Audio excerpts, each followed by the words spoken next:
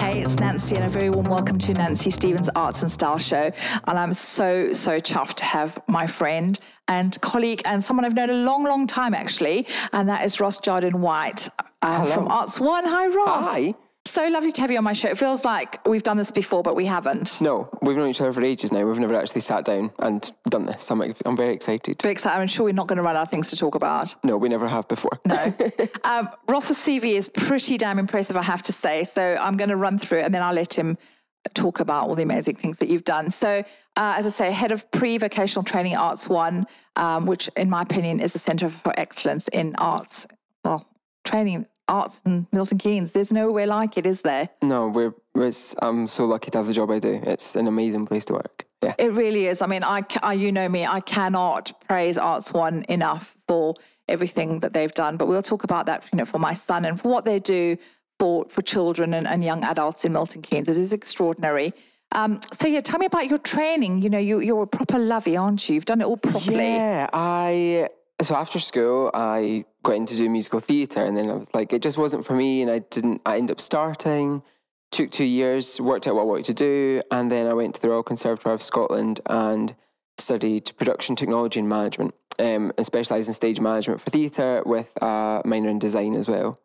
That's quite impressive. Yeah, I was just about taking the time to find out what was right for me and find the right thing, and then over 2 years of doing work experience on shows and some Amdram stuff at home, I was like, oh, this is what I want to do. And then it became my life now. Was it just not a fit for you? Yeah, it just wasn't a fit. It was just, I've got slightly dodgy ankles, so that kind of made dance a bit hard. So no kickball changes then? Definitely not for me. And then, it was just, and I was like, I don't think I'm quite good enough to do it properly. And anything I do, I have to do properly. I have to do it right. I was like, I'm not sure I'm going to. So I was like, let's take a bit of a break and work out what the right thing to do is. So it was quite a measured approach for a young chap, and especially from Scotland as well, I guess. Was it difficult, in those days, being sort of arty and creative and a little bit different? I'm from a small town. Well, I don't know I think it's quite a small town. It can be small-minded, but it's in the past kind of 10 years, it's really made a shift. We've got a theatre that when I was there, nothing ever came to it. Now touring shows visit it, and it's had a massive refurb, and it's such a lovely, wonderful place. And I think that I was so lucky. I had a drama teacher called Jackie, and she was just amazing and supported me through everything, and my parents were so supportive. So I was really lucky, and it was hard to make that decision because, from school everyone's like, go to uni, go to uni, go to uni. But then you just sometimes have to go, that's not quite the right thing. Like, I knew in my mental space I wasn't ready to move away from home and do that. And I just had the right people around me. And I think that's one of the most important things in this industry, that you have the right people around you who will support you. Oh, that's absolutely everything. I couldn't agree more, actually. So you kind of decided to do that, and you quite measured approach. And then, but your CV is so impressive. I mean, you've worked in the West End on Dreamgirls, Wicked Sunny Afternoon, Cinderella and Snow White at the Palladium. I mean, an extraordinary array of shows. Yeah. I get bored easily, and I got my first West End job through sending letters to people, and eventually Michael, who's now a really good friend of mine, met me for a coffee, and he was like, if a job comes up, I want to see you for it. And within a month, a job came up on Sunday afternoon. We had 6 weeks left of the run, so I went in and I was like, okay, I'll just do it for 6 weeks, see what it is. We then extended and I ended up doing about 6 months on that show. I got a bit of a little promotion in that job, which was amazing, which unexpected. And yeah, then it just kind of snowballed from there. And it's an amazing show though, isn't it? I love Sunday Afternoon. It was so much fun. It was just the best. It was such a small theatre, so just loud, involved. We were actually on stage in costume doing parts of our scene changes and stuff. It was a bit of like a crash course. So yeah, that was amazing. And then off the back of that, Michael got Cinderella at the Palladium, which I think was the first pantomime at the Palladium in 30 years. And it was like a huge A-lister cast, and it was incredible. And we were like, this is amazing. And Michael got this job, and I was like so happy for him. And then a few weeks later, I just got a random phone call. I was just sat in my living room, and they were like, do you want to do the panto at the Palladium? I was like, yeah. Yeah. Kind of came from nowhere. And then this wee boy from Scotland. Yeah, exactly. And I was just like, I don't know what I'm doing. Like, I'm doing a pantomime with like Amanda Holden and Paul O'Grady, and it was so mad. Pinch me moment. Yeah, properly. Yeah. And the first ever show I had work experience was at the London Palladium, and I was like, that's the theatre I want to work in. And I wanted to call a show in there, and then our DSM got sick, and then I ended up calling a show at the London Palladium. Then the stage manager left, and I ended up stage managing a show at the London Palladium, and I'm like, what is happening? It was obviously meant to be that, you know, the stars, the planets were aligning, and that's just and a lot of things in your industry, as you know, a lot of it is about being the right place at the right time. It's who you know. Yeah. Obviously, talent plays a huge part. It does. But it's timing. Yeah, I've never interviewed for a job in this industry. I've always just got it kind of off the back of the other one. So it ended up, before we started doing the panto at the Palladium, me and Michael knew we were then going to do travesties. I'd never done a play, and I only ever watch musicals. I'm like, I don't know what a play is. So anyway, we went... Too highbrow. Yeah, I was like, I don't know what's happening. I didn't understand any of it. But then it was just so different. And then, yeah, literally the week I finished that, they phoned me and were like, we need somebody to start in Dreamgirls on Monday. Do you want to do it? And I'm like, yeah, okay. Wow. It is mad. It is crazy. And it's when you say it out loud, I'm like, oh, that happened. Actually, yeah. I mean, these are huge, huge shows. I mean, I saw Sunny Afternoon when it came to Milton Keynes Theatre 3 years ago, possibly. And it would have been, yeah. And I was astonished at the production values on it. Yeah. And I never thought of myself as being a Kinks fan. I didn't think I knew their music until I saw Sunny Afternoon. And it was one of the best things I have ever seen because I knew all the songs and the actor musos were phenomenal. Yeah. And, you know, the stage sort of, I mean, I know... it comes out into the audience, doesn't I know. it? This isn't telly, but we are, you know... using my hands, sorry, I forget that this is radio, but we are videoing it's like this. a little catwalk. It is, so in London, we had, like, that went out over the first few rows of the audience, and those rows were turned into, like, tables and seats. Yeah. And people would just sit there with drinks. It was like a concert with these amazing singers, and it was so simple, yet so effective. And that's my favourite thing in a show, when you're like... That's just genius. And I was the same. I was like, I don't even know who the Kinks are. And then I went and watched it the week before I started. I was like, oh, this is the music my dad always played. Yeah. And then my dad came down and saw it, and he was like, yeah, I play the Kinks all the time. You just made me feel really old. Oh, sorry. That's all right. That's fine. But isn't it lovely when you go to a show and it just blows your mind? I saw once recently. Yes. Again, same thing, these actor musos who were just off the scale brilliant. And I had no expectations. I thought, oh my God, it's going to be folk music for 2 hours. And I don't really do folk music. And it was just delightful. Isn't that? It's so lovely when that happens. Yeah. And like, so obviously all the leads have understudies in case they're sick. And one of our understudies could play the 4 lead Kinks, which means he could sing like one of them. He played drums, he played bass, he played guitar. And I think he also played other instruments. And it was just amazing. And he went on for all 4 in a week at one point. I was like, how does your brain... I can't do the same thing 8 times a week. And he's going on doing different things. It was amazing. And it was such a small community in that show, a small cast. We only had 3 ensemble girls who all covered leads. And it was just such a great first West End show. And I met so many good friends on that show as well, actually. And Dreamgirls, you know, who was in Dreamgirls when you did that? When I started, Amber Riley. Yeah. And Marisha Wallace. And Karen Mabb was our other FA. So the 3 girls, so Amber played FA, and then Marisha and Karen done some of the shows, because it's like you can't sing that 8 times a week. And then as that, when Amber left, Marisha took over with Karen and Moya doing a couple of shows a week. And then Marisha's like done Waitress, and she's like touring the UK with her own show, and she's just the loveliest person. And again, that show was mad. That was huge. I never thought, I saw it in previews, and I was like, I'm never going to, like, that's an amazing show. And then you get that phone call being like, and you start on Monday, and you go, and it's like a crash course. You learn a show in a week, and it's like, whoa, here we are.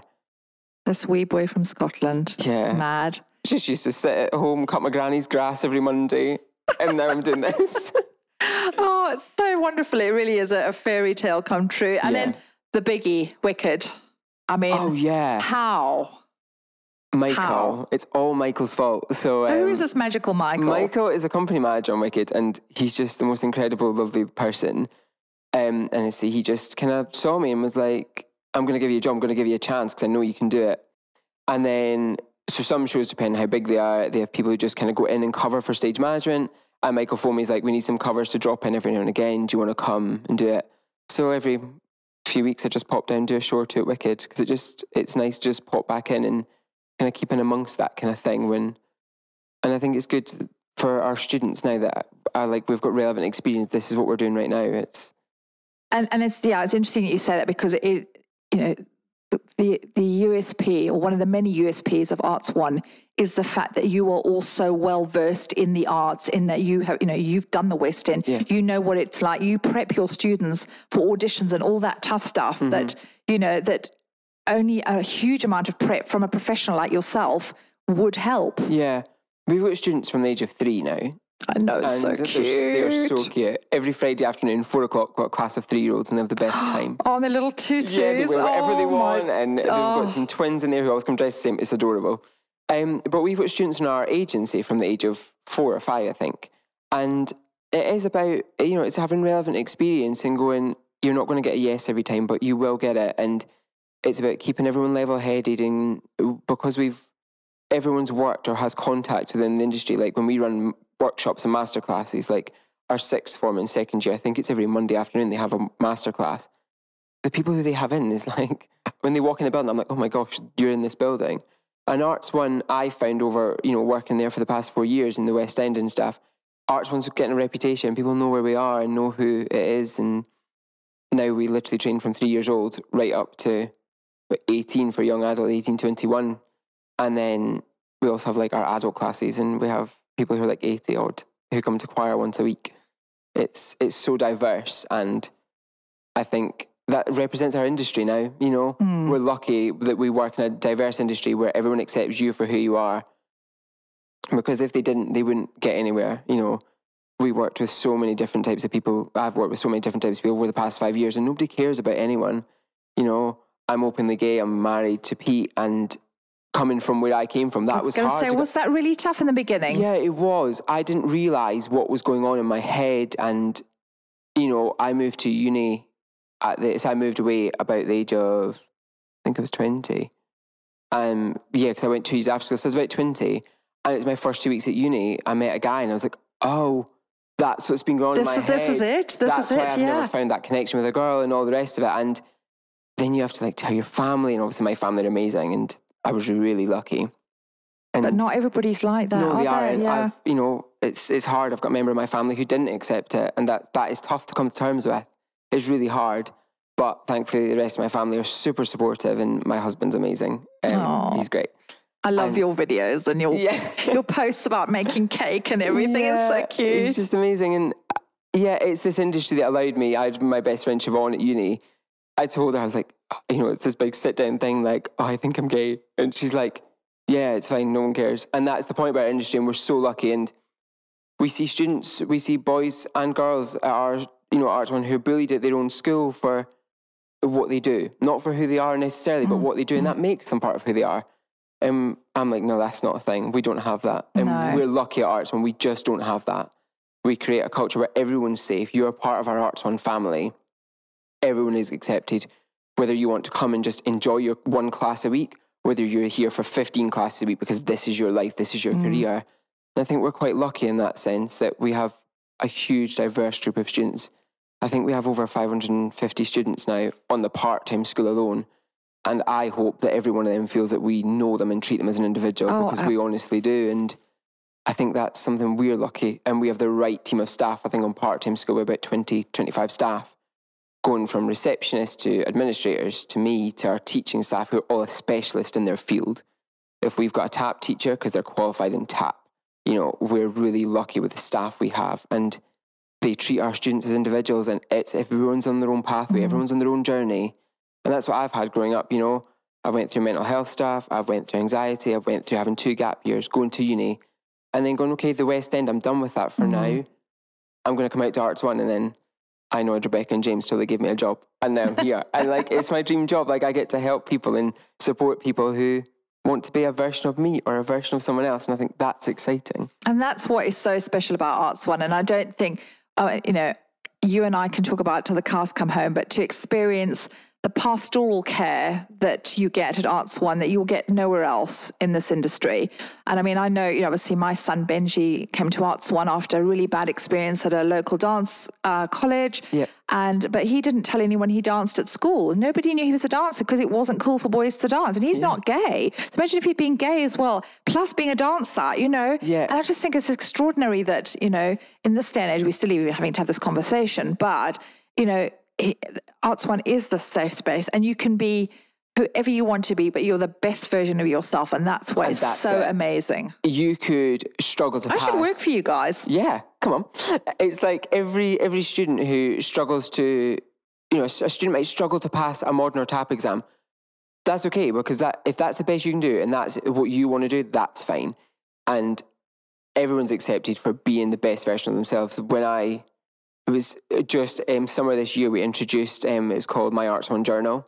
And it's a mindfulness and wellbeing journal that all of our part-time students have over the age of 8. When they join us, they get their journal and they can use it or not use it. And it's this bright and colourful thing that has quotes from people who are in the industry. It has exercises like, what are the best bits of you? What's your top 5 qualities? It has things about what's your goals? How are you going to do this? How could you work on that? It's got a little space for notes, and it's just, our parents were they never thought they'd get something like that. And a few were like, but why are they getting this? And some students don't use it, and some students use it day in, day out, because it's just about stop comparing yourself to other people. Yeah. In this industry, you can't do that. You just can't, because everybody can do it, and you have to be like, but I can do it because I'm me. And that's what's important about it. I think as comparison is never a good thing, because there's always going to be someone better than you. There's always going to be someone not as good as you. But that's life. But yeah, I think in the arts, that's never more noticeable. It's very marked, and it's a wonderful thing. But what is another thing that's so amazing about Arts One is the fact that you all have done, you've honed your craft in that industry in the West End, and people like James and Rebecca who are so extraordinary. I mean, Rebecca is just the loveliest person in the world. She's had a baby. Oh, I was so happy. Yeah. And James Grimsey, I think he's the only, is it Estelle voice coach in the country, or one of two? Yeah, he's basically, the level of Estelle he's at, he's one of very few in the country and very few in the world. So he, over the summer, was in Boston running courses, and he's done stuff in Australia and across the world. And some students will never know they've been taught Estelle. It's, it's a way of teaching voice, and some students will never know it. Some people love it, and we actually put some people through the first level of qualification. And he's incredible at his craft, and he doesn't. I always feel it's hard to bang on about yourself, isn't it? Go, this is what I can do. Well, he doesn't bang on about himself. He doesn't. And no one knows what Rebecca's background is. She's been a performer. She's ran courses at various universities and colleges, and everyone's got a background you don't know of. It's so hard to sell yourself, isn't it? And also, probably in this industry, you do struggle to sell yourself, but you have to. And, our Arts One story, Arts One is 14, 15 years old, which again, not many people know. The sixth form is now in its maybe 5th year. And I think it started with like 2 musical theatre classes in a village hall 1 night a week that Rebecca and James ran alongside their full-time jobs. And now we are open from 8 o'clock in the morning till 10 o'clock at night, 5 days a week. And then we're open now from 8 till 5 on a Saturday as well. It's huge and it's exciting. And we are always looking for new things. Like I've kind of looked at loads of different things. And like, our actors don't get much showcase on the part-time school, because on the big shows, it's hard to feature a full class of actors. So this May, we've got 2 actor showcase nights, where our 4 levels of acting, so they're students aged 9 to 16, and 9 to 18, are going to do 2 nights of plays and monologues and stuff they've worked on in class. Because that's amazing that we're finding opportunities for people, I think. And I mean, I've been privileged to review quite a few of your showcases now, and I'm always just blown away by the extraordinary level of talent, young talent that that you guys host at Arts One, and the diversity.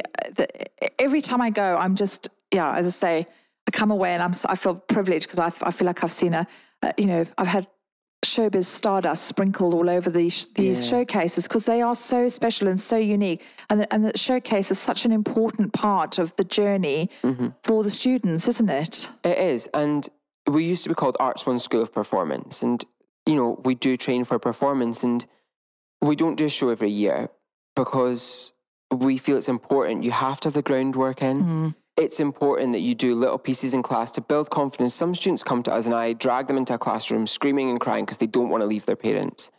Oh. And it's that awful thing. I'm like, just trust me, let me pick them up, drag them in, they'll be fine. And then they come out and they've had like the time of their life and they want to come back next week. And that's amazing. And it's about teaching the foundations so that when we come to we do a full school show every second year. And so that when we come to that, they're ready and they're ready to go on stage and they feel confident enough and they've got all the groundwork.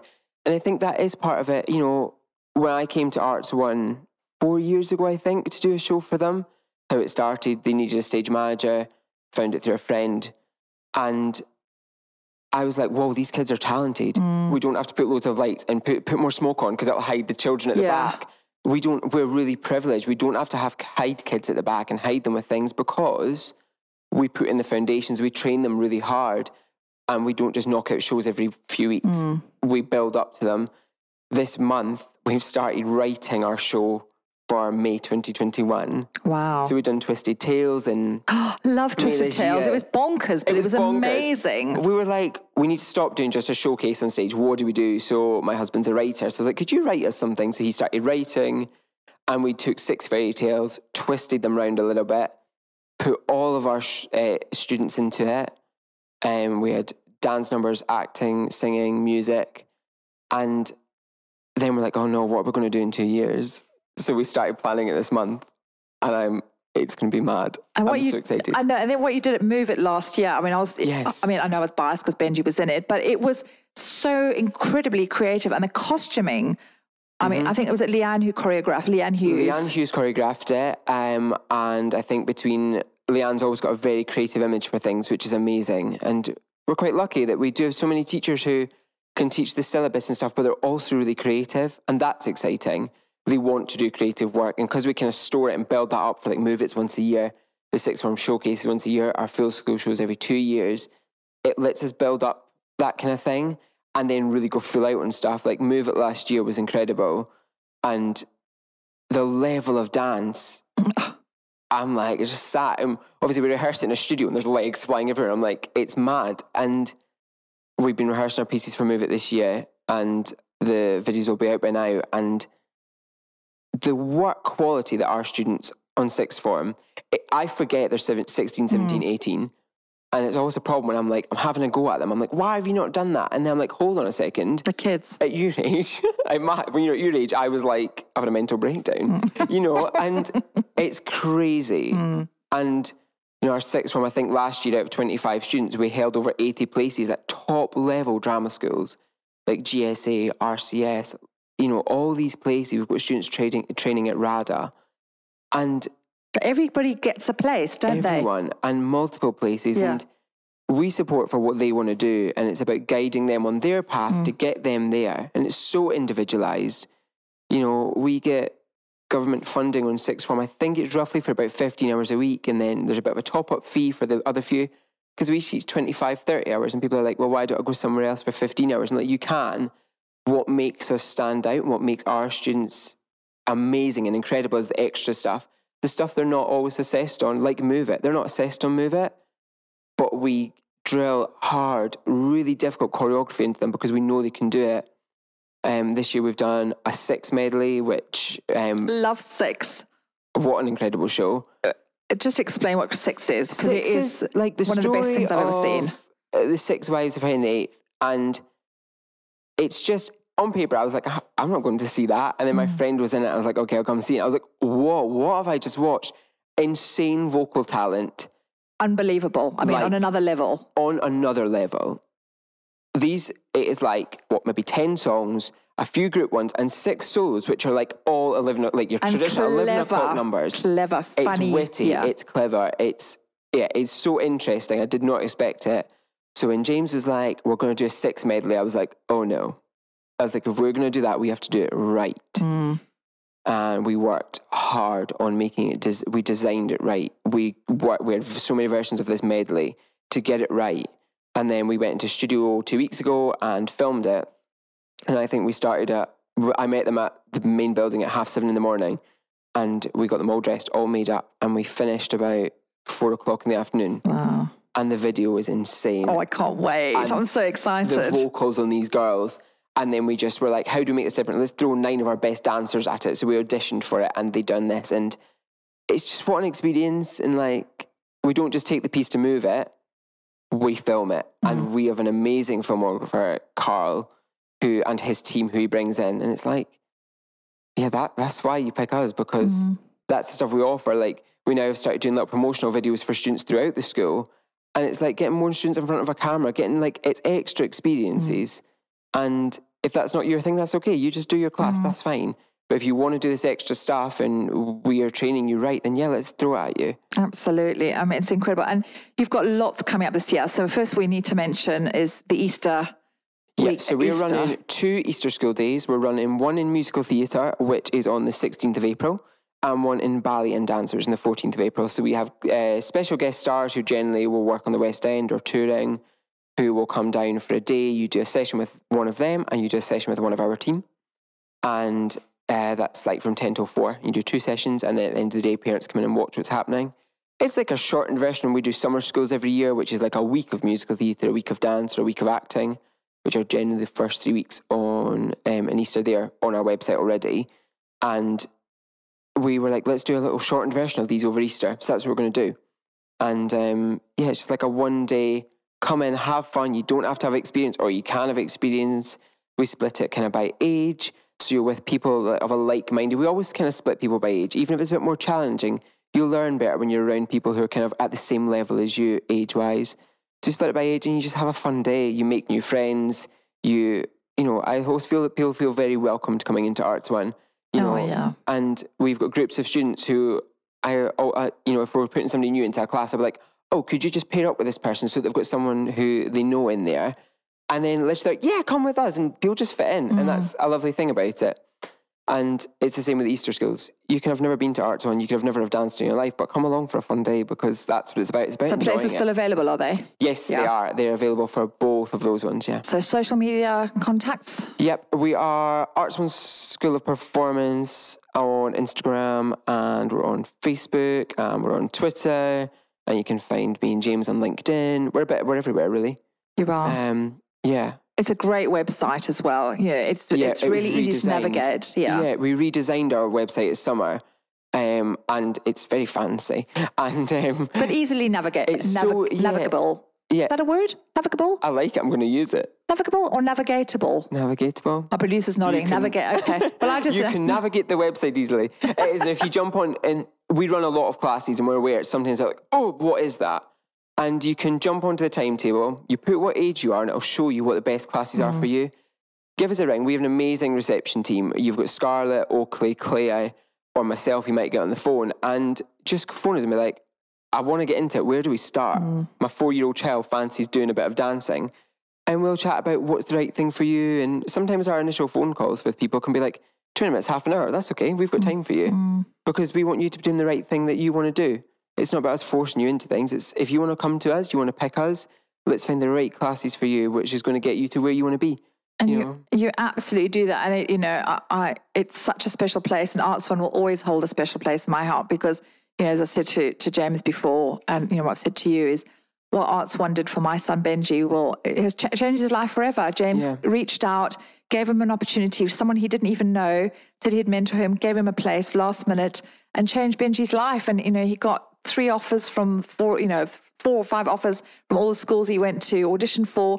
And he would never have had that without Arts One. And he's living his best life. He's at Attic now, and he's just happy he comes back to teach at Arts One. And I love the fact that he comes back to teach. And I mean, so I get to see him, but it's lovely that connection. You never lose touch with your students, do you? You never leave Arts One. No. And we always say that, and it's a bit of a joke we have. And, I started, as say, 4 years ago, done one show, and then I'd done another show, and then I started on a part-time basis, and I'm there all the time. You're there forever. And you are. And I don't think I would have it any other way. Teachers who leave us always come back, and one of our teachers has just got a performing job, so she's left last week, and she's like, but I'll be back. And it is that thing. People do always come back, and we needed a teacher, and we gave Benji a ring. He's like, yeah, I want to come back. And every time he's in, he's like, have you got anything else for me?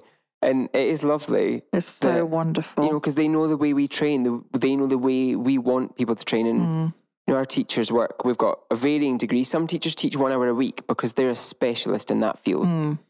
Jake teaches commercially, teaches 1 hour a week on our part-time. He also teaches our sixth form. And then we've got Hannah, who's our ballet teacher. She's full-time, but she teaches ballet because that's what she's trained in. And I think that's important, that in my role, I kind of keep everyone in touch. So a student will come to me like, oh, this Hannah, I'm like, yeah, no, I've heard about it from you 4 teachers, because we all talk, we all communicate. And that's important. If you do all your classes at Arts 1, we can look at you as an overall individual and be like, are they at the same place in every class? And are they coping with everything? And that's quite exciting about Arts 1 as well. Oh, it is amazing. And the question that I ask all my guests is top 3 shows. Well, it shouldn't be hard for you as a lovey of note. Right. It's quite hard. It's like choosing your favourite child. Yeah, exactly. So my favourite show is Wicked. And is that because you've been a part of it? No, because I've seen it a lot of times and I don't tell anyone. How many times have you actually seen it fess up? I lost count. It's over 20. Wow. I saw it. So my dad brought me down to London when I was like 15, and he's like, what do you want to see? I was like, let's go and see Wicked. And then it became like a yearly trip me and my dad done every year. Oh, that's so lovely. It was amazing. And now he comes down and sees what I work on. It's mad. But it was the first thing I saw and I was just blown away by it. Every time even like now when I work in it, I'm still like, oh, I've never noticed that before. Yeah. It's just something magical about that show. It's crazy. And then I love Dogfight. I've not seen that. Right. So Dogfight is written by Pasek and Paul, I think, who wrote like Dear Evan Hansen and stuff, but before they were big. And it was done at Southwark Playhouse, little fringe venue. It's just a nice, simple show. Beautiful music, because that's what they write. Those 2. And then you've asked me for 3. Oh no. Don't have to do. There's just so many. It's really hard to choose. I mean, it's and there's so many for different reasons. Yes, Jamie. I saw Jamie for the second time this week. Loved it. Jamie's great because it's just is what it is. I love a show that is what it is. Like I saw Waitress on Broadway. I was really lucky, and I saw Sarah Bareilles in it. And lucky you. It was just so simple. And there's something about a show that just doesn't try to be anything it's not. It's like, here's what it is. Here's incredible music, incredible staging. Come From Away. That's my third. Okay. There you are. Okay. Yeah, everyone's simple, talking about effective, that. Yes. Done. Fabulous. Oh, it's been such a pleasure. Honestly, we could witter on for like 2 hours, but come back again. I will. It's been such fun. And Ross Jardine Wight. Yes. I said your surname wrong for all these years. Been such a pleasure. And so we've had such a good chat. And say, please, head over to Arts 1. So if you've got a child who loves the arts in any way, shape or form, wants to perform, you guys are the best in the business. And I'm so proud to be associated with you. I really am. We're glad to have you. I love the fact this podcast exists. Like, it's bringing arts to Milton Keynes. And for instance, living here, arts is a huge thing in Milton Keynes, and you're telling everyone. It's great. Oh, no, I feel very privileged. And you can catch my show on Nancy Stevens' Arts and Style Show. It's on iTunes and Spotify and Spreaker. And now I have these snazzy, I'm going to say smart or snazzy, and that came out as snazzy cards that I'm handing out at the theatre now, asking people to download the QR code, and you can download my podcast. Easy peasy, get me. I'm so techy now. Yeah, I can't take any credit. That's my amazing producer, Paul, who's put all that together. And he's the one who does all the clever shenanigans behind the scenes. But it's been an absolute pleasure, Ross. Thank you so much. Thank you for having me. And enjoy the rest of what's planned. And I'm sure I'll see you before the summer's out. So thank you so much for listening. Thank you. Bye.